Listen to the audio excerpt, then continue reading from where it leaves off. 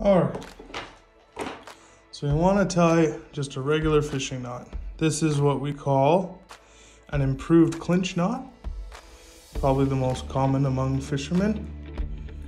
And all you do is you make that loop and you wrap the line around itself 5 times, 5 to 6.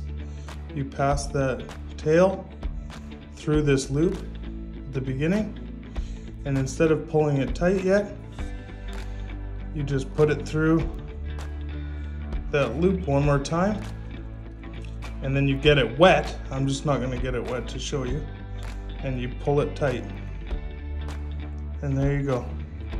That's your improved clinch knot. And this is the Palomar knot. So you feed it through, and then you double back through it. If your line is cut nicely, it's easier.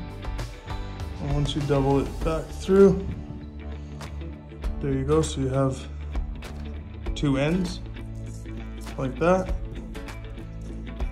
And then what you do, take that loop and you tie just a simple half hitch or granny knot, and don't pull it too tight because you want that to feed over your hook or your lure.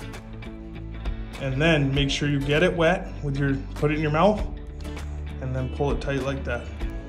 That's your strongest braid tying knot, the Palomar knot. Well, thanks a lot for coming.